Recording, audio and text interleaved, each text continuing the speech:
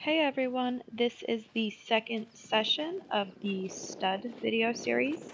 So right here I had a little bit of a different approach. You can tell it's the same day, I just came a little bit later on and this is a shorter session. So given that he charged me the first time, now I came in here with a little bit more energy and intent. And although I'm keeping my body language calm, all I was trying to do was just reach and touch him with the stick and rope.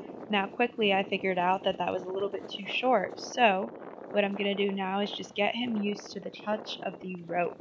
And anytime he looks at me or squares up, I'm going to back off from swinging it. Anytime he keeps moving around, I'm just trying to toss it over him gently so he can feel it.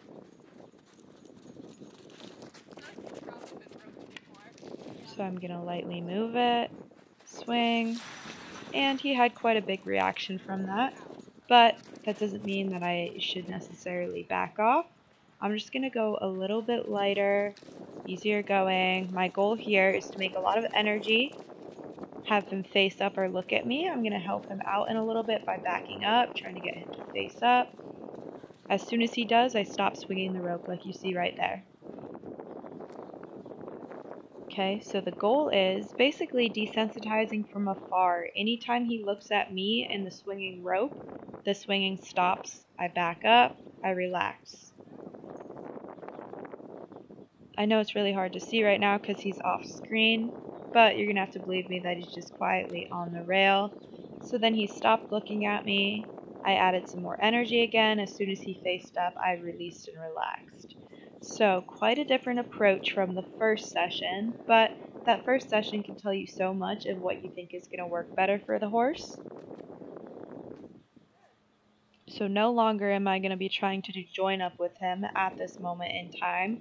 Now I'm going to try to work on desensitizing, saying, hey, I'm going to get you used to touch and feel, and everything's going to be alright. So right now that's what I'm working towards. Being able to eventually touch him with this rope, and then with my hand.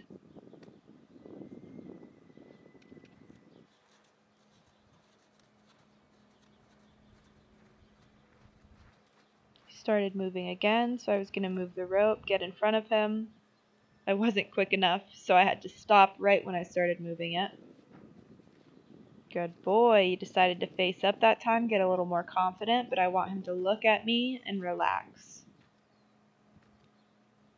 Good, so he's getting a little bit curious.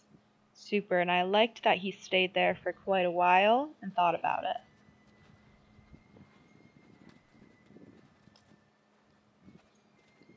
So now I have a goal of being able just to toss the end of it over his back. I'm not trying to rope him, I'm not trying to restrict him in any way. I just want him to get used to the feel, get used to the energy, get used to the motion. So first thing I did was just toss it on the ground near him, behind him, not even in front of him, because I didn't want him to spook at it or jump yet. I just want him to get used to the feeling of the rope being near him in general. Again, right at the ground. I'm not even aiming for him.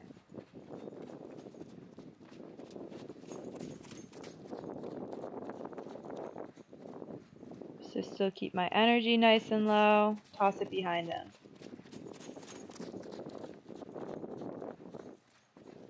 Now I feel like this horse may have been roped at some point. Actually, I think they said he was. So horses that have before that have maybe only been roped once or twice, they anticipate it and start to run as soon as they see something coming at them. So I'm just trying to kind of show him, again, it's just on the ground near you. You don't have to worry right now. Just get used to the motion of something coming towards you. So, and it was pretty hot today. That's why this session is a little bit shorter than most of them. I just wanted to get him moving, a little bit familiar with the rope. But I don't want him to overwork since he is doing a lot of trotting right now.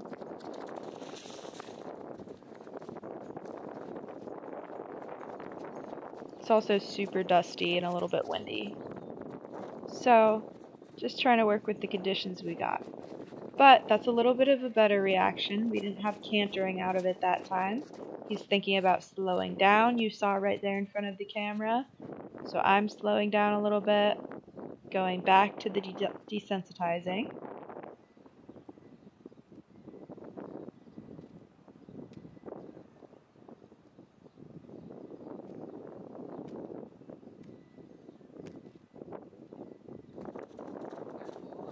Good. I like that he didn't shoot away from that. You can see he kind of came out of it with just a little bit of a jog. Again, he's starting to slow down way more now. The twirling of the rope isn't setting him off anymore.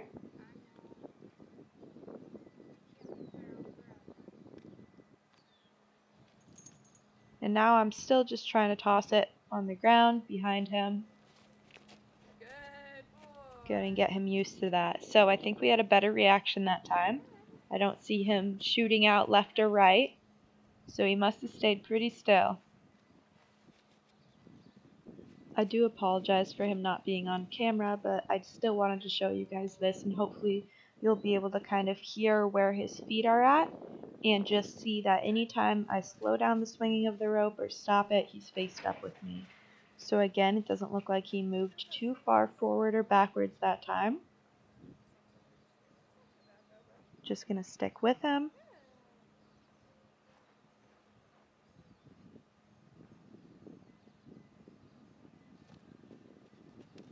And I really like that he's starting to understand not to shoot off. It's a lot of progress. You saw at the beginning, the first time I just even tossed it lightly on the ground, he shot forward and almost tried to clear the round pen. He's not that athletic though, so he wasn't even close, but that was the reaction he had. That was the type of anxiety and panic it made him feel. So I'm glad that I'm able to help him start realizing that the rope isn't all too bad. It's going to take a lot of repetition, practice. The only reason this is a little bit more dramatic than other things is because he's just moving forward. He's a little bit wild. It's easier to do repetition on a horse that is calm, and you just have to teach them over and over again a certain maneuver.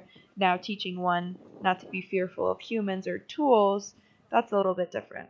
Unfortunately, my camera did die here, but I think I probably only had another minute or so of that session just working on getting him to face up again, go quiet, and then we ended on a good note. And I think I have one more session on this very first day, so that will be the next video. But hopefully you guys learned a few things from that, how to handle another type of situation and desensitizing a horse that's really worried about touch, just a movement from a distance. And hopefully you tune in for the next video. Thank you guys so much for watching.